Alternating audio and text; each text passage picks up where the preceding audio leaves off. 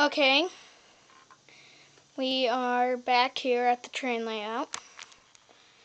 We just are starting to mount this controller. We're screwing it in. What are we using it for? We're using it for that motor right there with the turntable.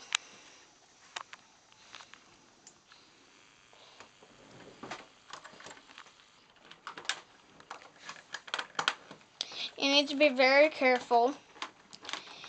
You need to try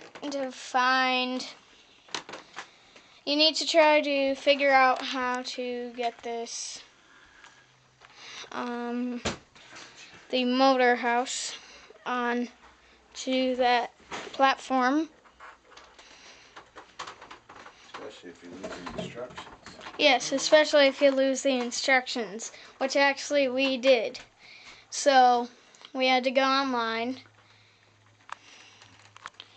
figure out how to do it, and that's how this ended up here.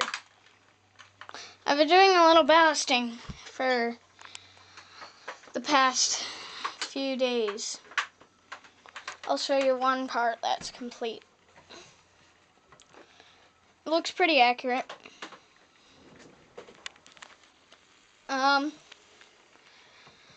We bought an empty spray bottle and mixed glue and water. Simple as that.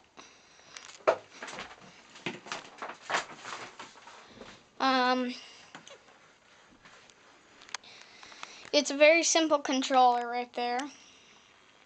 You have your lever that is, I think, forward, backwards, stopped. We have our switches to turn the turntable on and off.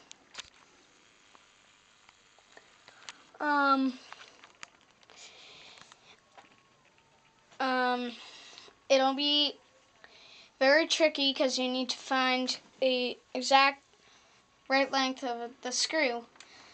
You don't want it to stick through the wood, but you want it to be just about in the middle.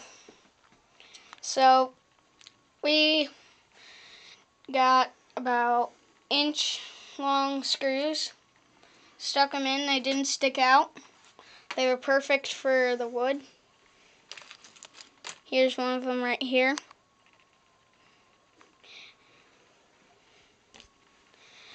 Stay tuned for part 2B on mounting your turntable and controller.